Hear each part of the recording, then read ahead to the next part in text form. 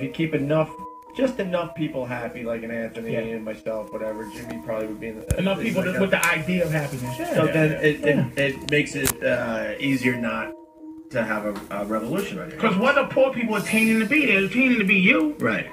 A poor person is attaining to be me, and then I'm attaining to be you, and you might be attaining to be Bill Gates. It's all so like, you keep enough people happy, and then other people feeling like they could attain what Anthony has. Until everybody sounds like a homeless person. So that's why talking about bread in your stomach. There ain't no bread. So that's why in the end.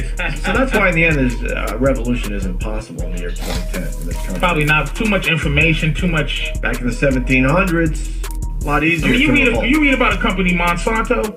They are dismantling Mexico. Mexico used to be self-sufficient with their food.